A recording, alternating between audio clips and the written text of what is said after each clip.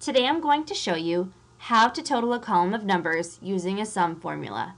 Step 1, open your spreadsheet. Select the cell that you would like to contain your sum. Click on the function key and select Sum from the menu. Next, with your cursor, click and highlight the cells that you would like to be totaled. You will see the first and last cell in the series appear. Then press Enter and your sum will appear in the desired box. You have just learned how to total a column of numbers using a sum formula.